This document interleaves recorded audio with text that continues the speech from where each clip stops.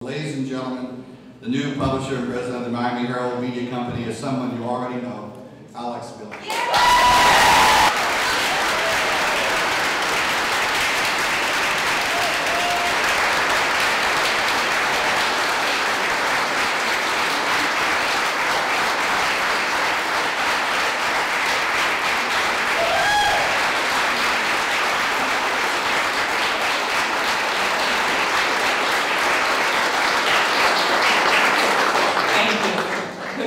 Buenos dias.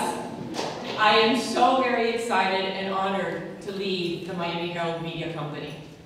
I want to thank Mark for your words and most importantly for the support that he's given me and that of the entire leadership team at McClatchy that they're giving us here at the Miami Herald.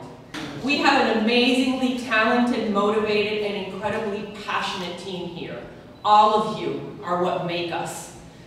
I look forward to working with each of you as we carry out our mission of serving our diverse and vibrant community, a community unlike any other in the United States, with credible, dynamic, and high-quality journalism, delivering news and information that engages our audience across all media platforms. We know that what we do makes a difference in our community. We celebrate and recognize the best amongst us, but we also shine the light on those dark areas in a way that no one else can or does, be it corruption, government waste, or making a difference with those that might not otherwise have a voice if not for us. Our work saves lives, and it gives a face to those whose stories might otherwise go unnoticed.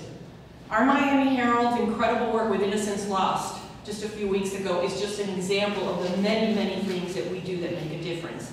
We reach 50% of the adults in our market in both languages.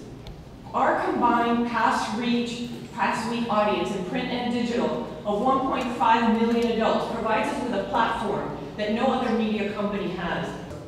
I thank you, and I look forward to working with all of you to help us grow our company as we move into the future. Thank you very, very much.